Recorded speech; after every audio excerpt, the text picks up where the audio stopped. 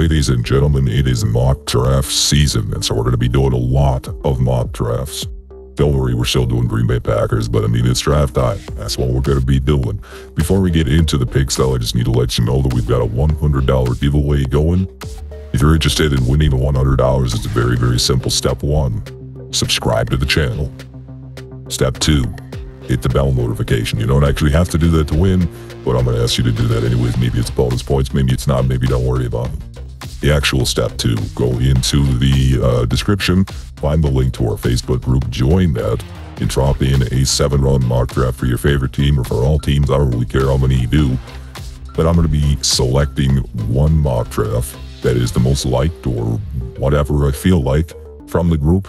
I'm going to make a video out of it, like this one right here, and then the video that gets the most positive interaction, I guess, is going to win $100. So make sure you go ahead and do all those things, starting with subscribing to the channel. But alright, let's get into the picks.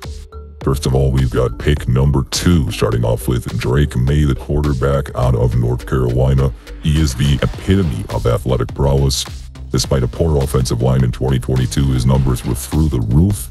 With his ability to make plays off platform and under pressure, he's bringing back memories of his father Mark and brother Luke, both UNC legends. Maye's not just a pocket passer. His tall athlete got wheels, making him a true dual threat on the ground. Moving on to pick 37, we've got Leonard Taylor, defensive tackle from Miami. He is an absolute powerhouse with a burst that belies his size. He's projected a top 120 pick, which is fantastic because we're taking him at pick 37, so that checks out. Taylor's got the chops to hold up at the point of attack with instincts that make him an invaluable run defender.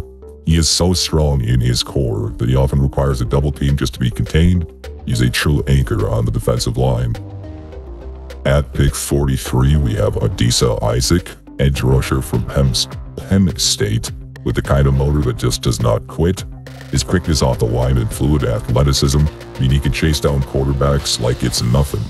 Isaac's got the hands and moves to bend the edge, putting offensive tackles on skates. Jeremiah Trotter Jr., taken at pick 67, brings energy to the linebacker position from Clemson. He's got a motor that overcomes blockers and the agility to manage space in coverage. Quick to read the play and with the speed to finish, Trotter is also no slouch in coverage, jamming receivers with the best of them. Then there's Brandon Coleman, OG, from TCU. That's offensive guard, but still cool. Coming in at pick 100. Coleman is a beast with elite athleticism, making it into Bruce Feldman's freak list. He can squat 600 pounds, but it's not just about strength. His footwork is impeccable. Whether it's in pass protection, run blocking, Coleman's wide base and intelligence make him a formidable force on the line. Just one pick later at pick 101, we got Blake Corum, running back from Michigan. He's a blend of power and speed. This guy's gym numbers are off the charts, but it's his vision on the field that's truly impressive. Corum is a versatile back who can find a hole and burst through it, turning a routine play into a highlight reel. Wide receiver Brennan Rice from USC got chosen, just another pick at 102. His athleticism is in his DNA.